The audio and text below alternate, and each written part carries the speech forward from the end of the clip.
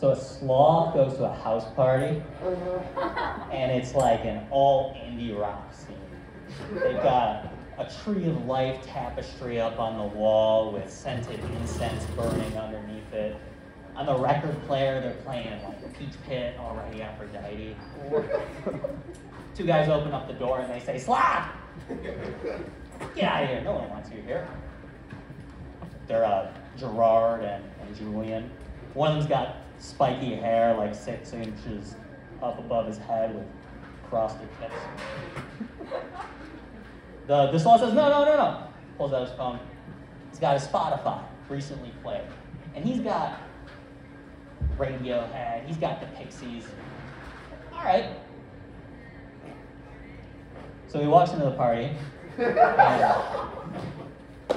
to no one in particular, he goes, "Oh man, do I love the new Strokes album." And he just has such a blast at the party, and everybody is so impressed by him that they say, "Hey man, come upstairs and check out our record collection." He's the best sex of his life.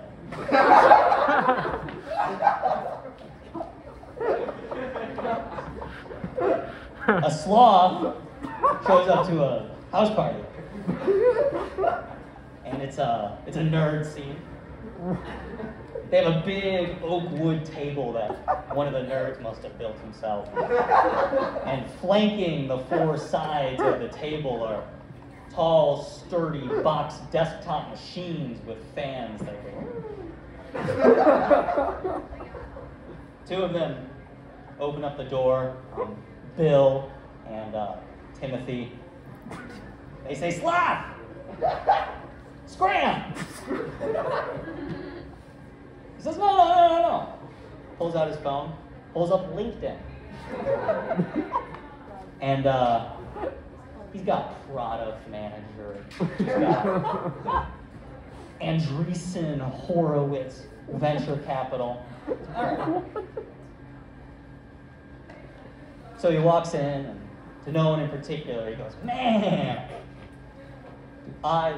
do I love Elon Musk."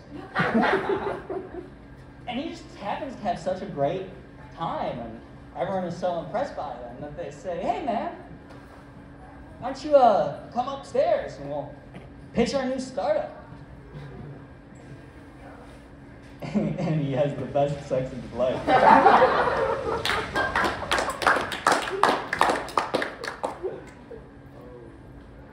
A sloth shows up to a house party.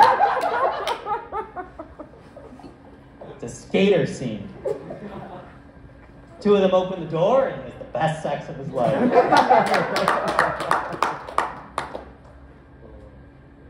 A sloth walks into a bar. Bartender says, "You motherfucking sloth, I know you."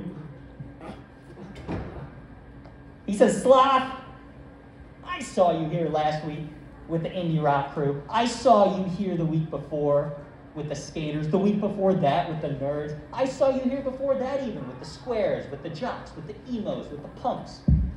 He says, "Sloth, you're a poser." No. He says, "Sloth, you're worse than a poser. You're everything that is wrong with this world. Sloth, you don't care about the scene. You don't care about the music. You don't care about any of that at all. You just care about what? The striving? About padding your social resume, Sloth? And for what? For what, Sloth? So when you sleep at home at night, alone in your bed, that you can close your eyes and simulate the compliments they might give you of being the type of person who's fun, funny, and cool, and artsy, and interesting. And what's it all for, Sloth?" And the sloth turns to him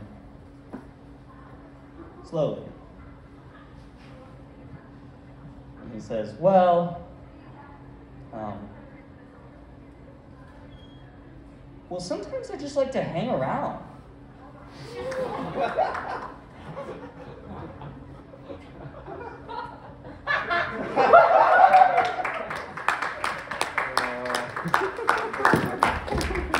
And then he has the best sex of his life.